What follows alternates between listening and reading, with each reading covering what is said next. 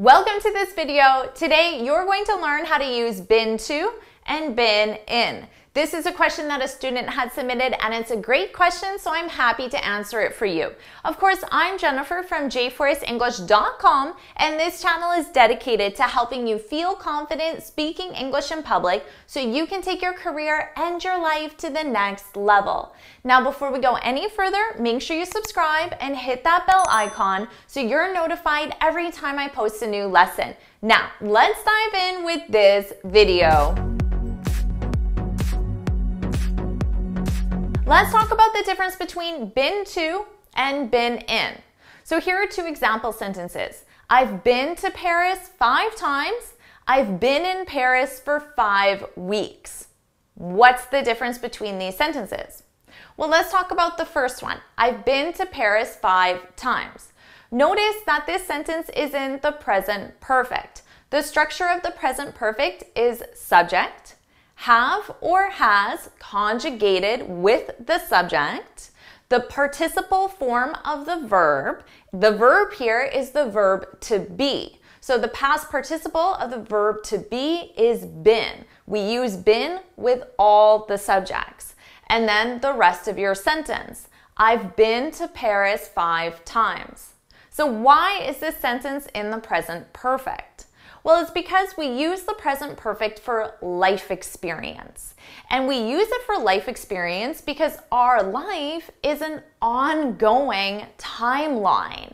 And because of that, we're talking about actions that started in the past, such as traveling to Paris, but it's an unfinished timeline. So I can continue doing this action in the future. So I've been to Paris 5 times until now, and it's possible for me to go to Paris again. So maybe next year I'll say I've been to Paris 6 times. Because of that, the sentence is in the present perfect.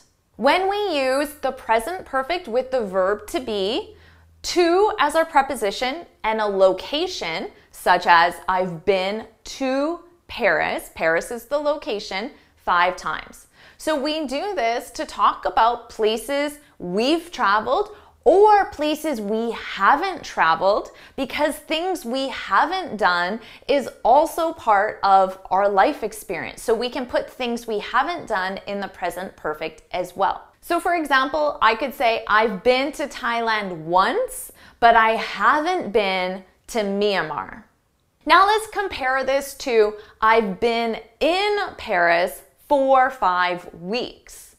Now here, this sentence is also in the present perfect. But the reason why this sentence is in the present perfect is different. We're not talking about life experience per se. We're talking about an action that started in the past and continues until now. So notice I said I've been in Paris for 5 weeks. So what this means is 5 weeks ago, I arrived in Paris. That action started in the past. But here's the important thing. I'm in Paris right now. If I say I've been in Paris for 5 weeks, I'm currently in Paris. Okay? That's the very important thing to keep in mind. So when we use the present perfect with the verb to be, the preposition in, and then a location, this is used to talk about where we are now, and that action started in the past, but it continues until now. For example, I could say, my flight was canceled, so I've been in Texas for 3 days. So right now, I'm in Texas. Maybe I'm not supposed to be in Texas. I'm supposed to be in Paris, but my flight was canceled, so I'm stuck in Texas. The action started in the past 3 days ago, and it continues until now. I've been in Texas for 3 days.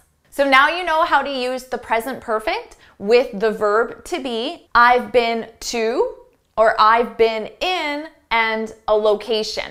So it's your turn to practice. I want you to leave 2 examples, and why not try different subjects so you can practice conjugating your verb have or has with your subject. So put those in the comments below. And if you found this video helpful, please hit the like button, share it with your friends, and of course, subscribe. And before you go, make sure you head on over to my website, JForrestEnglish.com, and download your free speaking guide. In this guide, I share 6 tips on how to speak English fluently and confidently. And until next time, happy studying! Way to go fixing this very common grammar mistake and sounding natural and fluent in English using advanced sentence structure. I can't wait to read your examples in the comments below, and I'll see you in my next video. Bye!